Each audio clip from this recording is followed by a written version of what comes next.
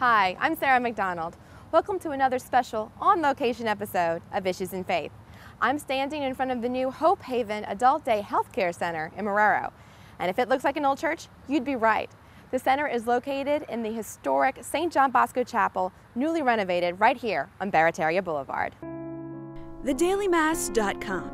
Experience the Roman Catholic Mass from historic St. Louis Cathedral every day on TheDailyMass.com. His love, anywhere in the world.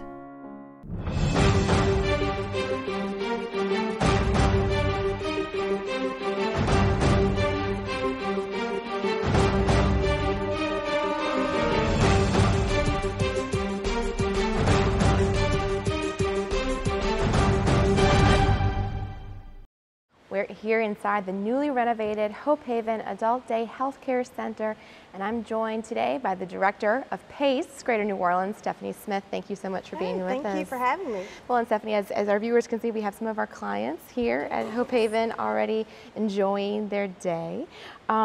This has been a long time coming, getting this facility open. Tell me about this process. Sure. We started this process 7 years ago.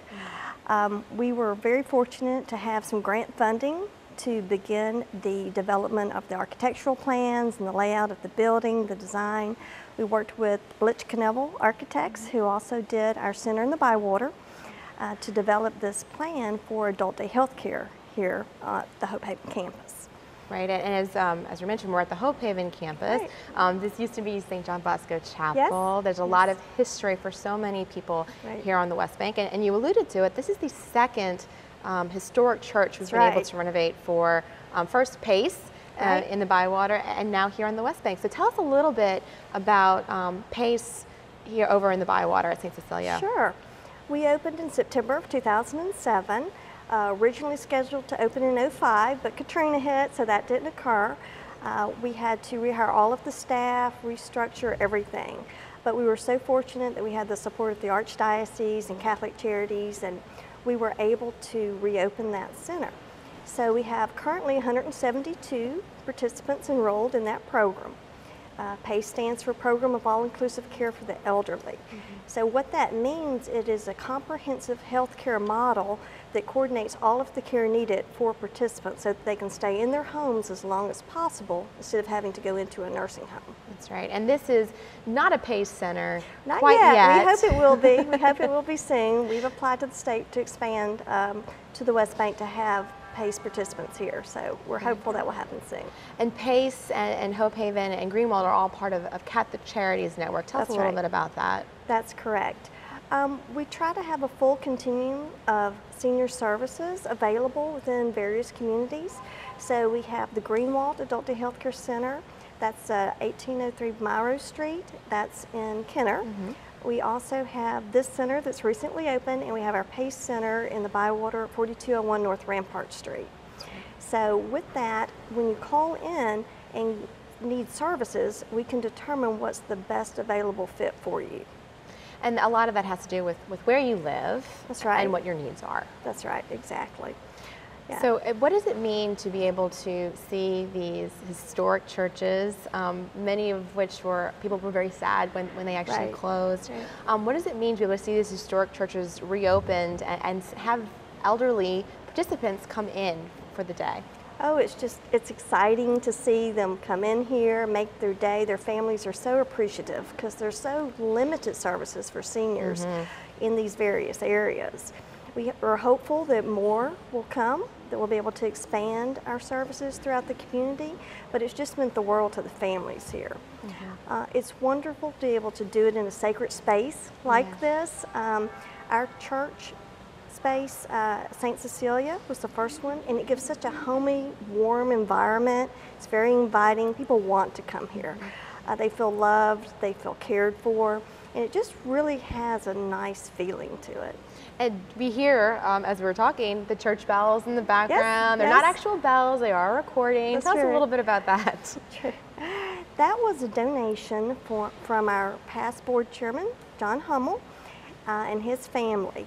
They're involved in recreating bell sounds. And so that was the actual recording of the Big Ben chimes. Oh, wow. Yes, and every 30 minutes it chimes, and it's on a clock system. But it really does give you that warm feeling. You can hear it outside in the community, and you realize, yes, we are in a wonderful space. And it's so, there they are again. It's so nice, I think, too, not only for the residents, but for the community here on the West Bank. This, we're going to talk about it a little bit when I speak with your board chair later in the show. But this tract of land and everything that has been here for so long on the West Bank, dating back to the 20s, means so much. And to have those bells ring out on Barataria amidst all of the growth that's happened means so much to the people here. What has been the community response? Oh, it's been overwhelming. We've had so many people stop by just to see what's going on. You would be surprised how many people came to church here, or got married here, or got baptized here, and they just have a connection to this building. And to be able to give back to the community in a different way, maybe not as a church, but as another community benefit to help their families and their loved ones, it really means a lot. And what does it mean for you? Obviously, professionally, you've been involved with PACE for many years now. Personally, to be with the families, to be with I'm going to say residents, to be with the clients who come in every day, and to interact with the community, and now in the Bywater area as well as on the West Bank and in Kenner. Right. Well, this has been very transformative to me. I just think that it's had such an impact personally, because I have family members who have dementia and Alzheimer's, and so to experience that personally and to feel like, oh, we can make a difference, we can impact these people's lives, we can support the families and really fill that void that has been missing, so that families can work, they can support their loved ones in a caring way, but yet still have their own individual lives and just improve their quality of life. So it's been very fulfilling. And that is something that speaks to so many families have elderly loved ones that don't need to go into a home quite yet, but they need that assistance during the day. Yes. I know it's touched our family, my family, as you mentioned, it's touched yours. So this is a ministry that really is family building and fulfilling. That's right. We a lot of times are in that sandwich generation where you're taking care of children, you're taking care of elderly parents or grandparents or aunts and uncles, especially in our extended families here in New Orleans. And so to have that comfort that they're coming somewhere they enjoy, they're getting a good nutritious meal, they're having health care needs met, and they're just feeling loved and cared for during the day instead of isolated or alone, because so many seniors suffer from depression because of isolation, and this really does benefit the whole family unit. And so now we have this beautiful space for them to come in. They don't have to feel that isolation. They can feel that warmth and that love that the staff provides them, and that the company that they have with people their own age. That's absolutely right. Well, Stephanie, I want to thank you so much for your commitment to PACE and getting the doors open here on the West Bank at Hope Haven. And you have done a beautiful job with the building and getting residents, listen to me, I'm doing it again, clients through the doors. So again, thank you for your ministry. Absolutely, thank you. And when we come back, we'll give you that up-close look at what makes this historic facility so unique. This is Issues in Faith on WLAE. The heart of Woman's New Life Center is its outreach to women in unplanned pregnancies, especially those who are seeking an abortion. Our professional counseling services, combined with free ultrasound tests, provide each woman with the nurturing she needs, while also revealing her unborn child to her. For more information about the life-saving work of Woman's New Life Center, call 504-831-3117 or visit womansnewlife.com. We're back at the Hope Haven Adult Day Healthcare Center, and I'm joined now by Laura Jacobs, the program manager of the facility here. Thank you so much, Laura, for being with us. My pleasure. Well, we did a site scout before coming out here already, and I was blown away in talking to you about the services that are going to be offered here, and also the historic nature mixed with some of the new things that have come into the old building to make this just really a welcoming place for all of the clients. So I want to start by, tell me about the services you're going to be offering here, and you already are offering here to clients. Yes, indeed. We already have a few participants, and at the time we are offering transportation, light snack in the morning when people come in, and a snack in the afternoon when they leave, and then a hot, nutritious lunch. We have a lot of activities that we offer, from arts and crafts to puzzles to movie time. We also do exercise sessions with our participants, which they very much enjoy. Sure.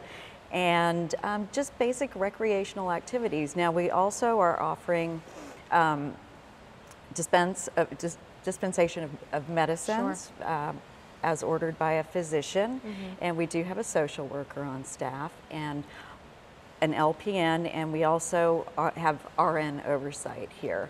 Very good. And so it's really a place where families can feel comfortable that their loved one is going to be really truly cared for, and also interact with others their age and younger. Absolutely, and we're having a lot of fun with it. And I know that our caregivers that come in every day are so thankful and are very effusive with their gratitude when they drop their loved ones off, because they know they're going to be well taken care of, and they love coming in the morning. So we're really happy about that. So who is eligible to be a client here, to come in during the day? Okay, 22 years and older, certified by a physician to be nursing home eligible. Okay. But don't really, this is for people that don't need 24-hour-a-day assistance, and for families and caregivers and their loved ones to keep them at home in the community so that they can go out and work and do what they need to do during the day, and like I said, be assured that their loved ones are safe. And we know very well from studies and even me from personal experience how important it is for loved ones to be able to stay at home with family. Absolutely.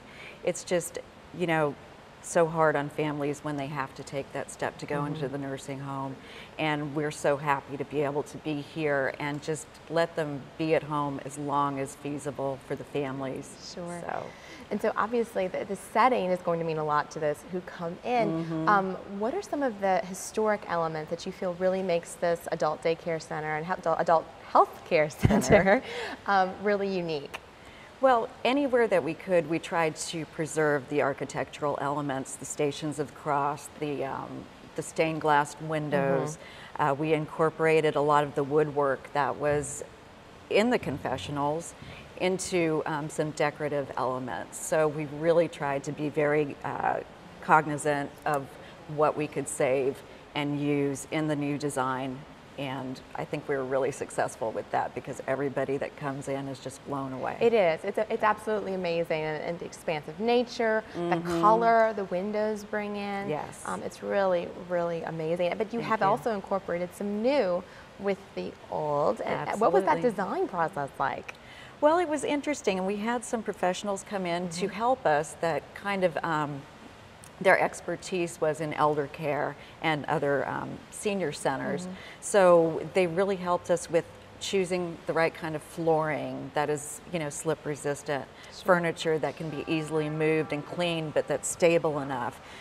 For example, our tables in our activity center can be raised and lowered to accommodate people that are in wheelchairs. So in selecting the different elements, we did keep in mind our population, and we've also added a serving kitchen, restrooms, lots of restrooms, as there weren't any in here originally. So, and that's one thing that people might not realize as they're driving by. In these older buildings, you face a lot of challenges at times, but it's well worth it. It certainly has been. I mean, all of the engineering, you know, to get air conditioning in here, to get the plumbing up to code. But yes, it was definitely all worth it. And I love that you have left some space for some original artwork as well from your clients. Yes, we try to do that. We also left space to where we can accommodate artwork that our participants are going to put together. So. Very good.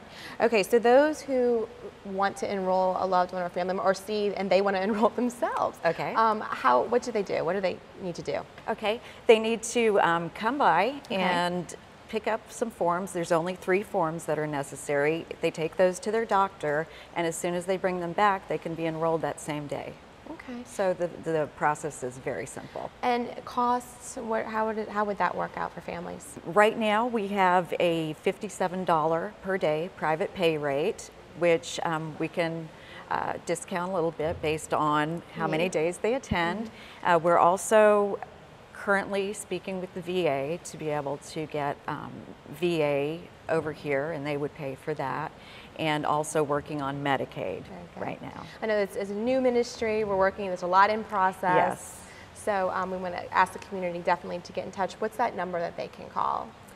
It's area code 504-267-9692. And for those who are also interested, there's also a 504-835-0006 number, and that would connect you with all of the services that PACE would offer throughout the entire community. Well, Laura, I want to thank you so much for sitting down with us and being with us today, and for your commitment over the years and getting this ministry open. I know it's going to mean a lot for many. Thank you so much, Sarah. Again, for more information, you can call 504-835-0006. And when we come back, we'll talk to one local West Banker about what it means to see this building open and come back to life. This is Issues in Faith on LAE. You're watching WLAE, New Orleans Public Television. Find us on Cox Channel 14, Charter Channel 11 and 711, AT&T Channel 32 and 1032, Dish TV, DirecTV, and over-the-air broadcast on Channel 32.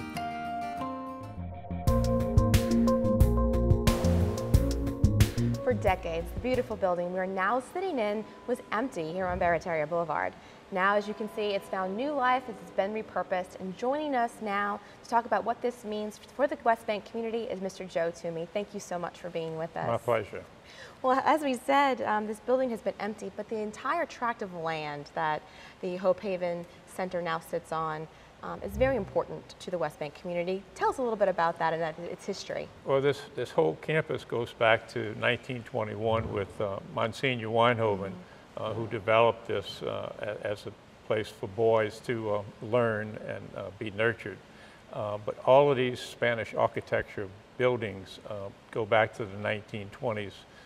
They're really a landmark on the West Bank and really an integral part of our culture and community. They're so identifiable. And it's just most fortunate now that we were able to renovate this building, this beautiful architecturally sound building, for a good purpose to utilize it on the West Bank. And you have some personal connections to this building as well. Yeah, I know as a graduate of Archbishop Shaw High School, we used to come here every week for Mass, and we had our ring ceremony and other ceremonies like that. So there's a lot of people like myself that have a long history of involvement with this particular facility when it was used as the chapel. And, you know, as I said, this has been reopened, maintaining a lot of the historic details. What do you think it's going to mean for the community to see this building back in action, so to speak? Well, you know, over the past couple of years, we've cleaned up and spruced up the exterior, and I think people have seen that and identified with it. But we're trying to get people now to look at the inside here, the beautiful building that we have now, highlighting all of the architectural detail. So we're hoping over the next months or so to get more and more people in here just to see it and to appreciate the program that we have here in place. And you mentioned as we were sitting and preparing for taping, your wife has been so involved, and when she walked in, she barely recognized the inside of the building. I mean, it's amazing from being a chapel to what it is now. Those of us that are familiar with it are probably more impressed than anyone else, the transformation of this building. And so we're talking a lot about the building, but the services we're going to provide here are going to be really vital to the community. How do you think the community is going to respond to having this new adult daycare center here? We expect that the reception is going to be overwhelming. For one thing, the historic buildings, but they're so centrally located on the West Bank, and we think that the programs will be much needed. It's just a great facility to have here on the West Bank, and we're very encouraged by the early response. And you've been involved in this for a very long time. First as chairman, you mentioned, of the West Bank Advisory Board, and now as the PACE chair. What have you been seeing in your years in terms of family response, client response to the ministry that actually takes place in these buildings? Well, the PACE ministry is one that we're so proud of, and that it's so well received in the community. And we hope that one day this facility will be a full-fledged PACE program as well. But in the meantime, as an adult daycare facility, we think there'll be a lot of interest. A great place for seniors to spend time in a great environment. So we think it's a good opportunity now, and we think the future is bright for this facility as well. Sure, and we were talking as well about some of the hopes and dreams for the future and expansion and some of the other buildings. Tell us a little bit about what you would like to see. Well, you mentioned the West Bank Advisory Committee, and it's a support group that we have that nurtured this facility. And we hope that we'll continue to work with this facility and the future expansion of this facility. We have space and buildings, other architecturally historic buildings that we can move into and expand to. So there's a lot of opportunity here, and hopefully demand will meet that opportunity. Well, and you mentioned as well, as we were talking in preparation for the interview, some of the things the West Bank Advisory Committee has done, the Pew to Do's, which we've covered here in Issues in Faith.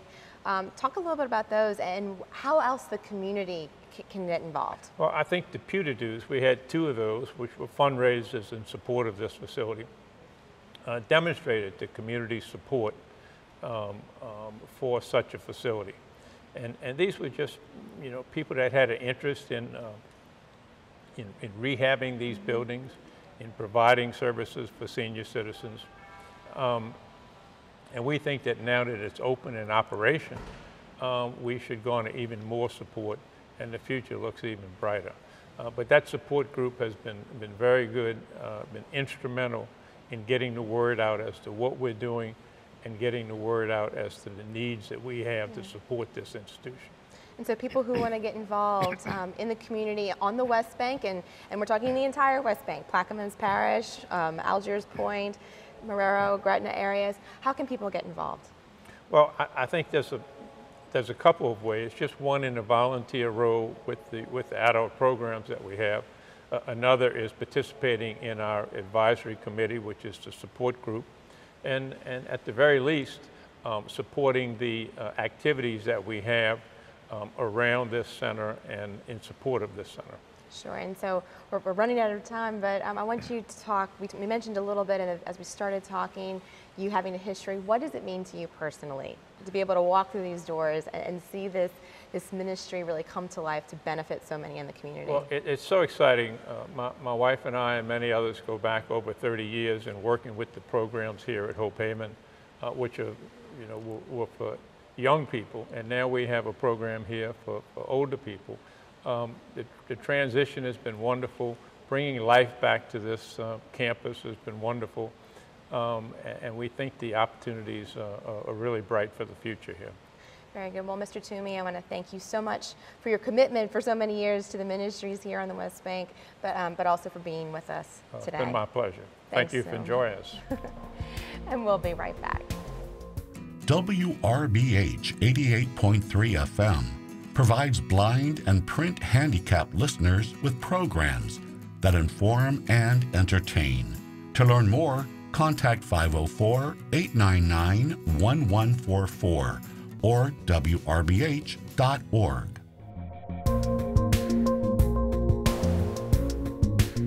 As we close tonight's show, we want to invite the community to join Archbishop Amen and the staff at Hope Haven for a blessing and dedication on October 21st at 1 p.m. And don't forget, you can join the conversation by writing us at issuesinfaith@WLAE.com or finding us on Facebook. That's all for tonight's show. Thanks so much for watching. Until next time, God bless.